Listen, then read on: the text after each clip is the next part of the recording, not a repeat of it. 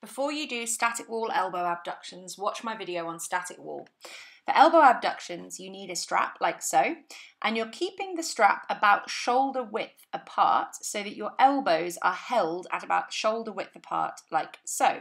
Your hands are active in golfer's grip. If that doesn't make sense to you, watch my video on golfer's grip, and you're really making sure that there's a straight line from your fingers to your wrist to your elbow. There's no bending through your wrists as you do this exercise.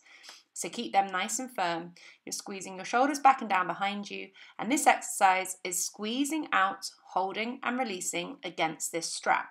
So you're going to need something that's going to offer you a fair amount of resistance, because if you've got a resistance band, it's likely not going to be strong enough for you to kind of fight against to get the muscles waking up.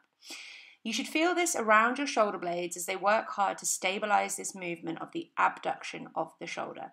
And you're squeezing, holding and releasing with your elbows at this sort of 90-degree angle above your body.